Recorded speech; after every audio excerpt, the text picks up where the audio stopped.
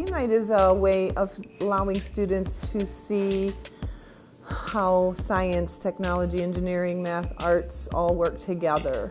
In order to have a cohesiveness with all of the subject areas that we teach, it's important that STEAM connects all of those subject matters together. So I think when the students come for STEAM night, they learn about how engineering is reflected in art, it's reflective of math, it's also reflective in language and communication, engineering of course, so it's all those things connected. STEAM night is like a chance for the kids of Henry Ford Elementary School to become scientists for one night. You know, engineering is super fun because it's really fun to build.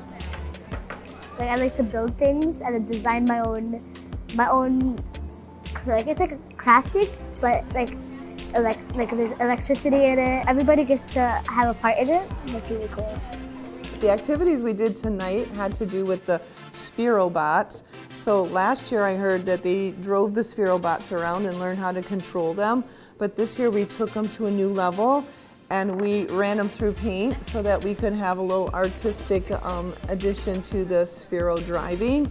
So students controlled those through the computers, and then we put the paint on the paper and they just rode them around until they were happy with the results. We had little tiny children that were not even school age yet that were driving the spherobots around all the way up to moms. So any age level that came tonight really enjoyed working with that. STEAM night is like all different types of like science, technology, and like art and like math, but it's like all like in a fun way. And you get to go around different stations which have different activities. It teaches a lot, and it's also like not like it's a fun way of teaching. They do a lot of book and paper learning, so it's an opportunity for them to come and experience it and to see why we measure things, to see how far things roll or how fast things go or how far things fall. So they talk about that with their teacher. So it's a nice opportunity to engage with subjects and people, family, teachers, and their community. I just think that it gives them an idea of things that they can do.